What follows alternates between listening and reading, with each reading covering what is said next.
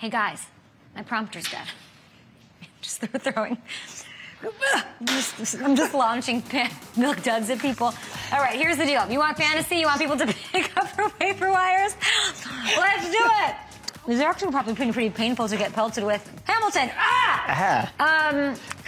Wait, Tyler Algier. Gary's That's who we like. Happy. Gary's not going to be happy with this. All right. He's available in 50% of leagues, scored in back-to-back games. Run-heavy Falcons offense, love it. Rondale Moore.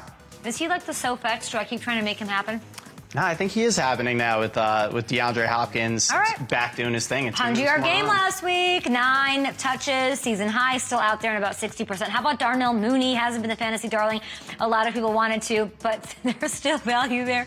He's put up 50-plus yards in 5 straight weeks. Solid option if the bye weeks are hitting you hard. And then at tight end, why do you like this guy, Hammer? Milk duds everywhere. I just want to hit Mark Vodo with one. Greg Dulcich. Oh, we caught it. Go ahead. I love Greg Dulcich. Rookie, big athletic tight end out of UCLA. Russell, after the game, was singing his praises, just saying that there are freakish things about him. And I see it too. I mean, he's a big, athletic guy that can move, deep threat, hit him down the field. You saw he absolutely torched the Jaguars, 87 yards as you're playing with milk duds. This is great. I'm a pitcher. Randy Johnson. Tyler Algier.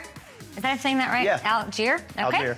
Rondale Moore, we got 2 wide receivers for you. And Greg Dulcich, baby. Can he do it again? We were big fans of him last week. He is a top waiver wire ad this week. All right, this is the Up and Adam show. I mean, that really took a turn with our guy DK Metcalf.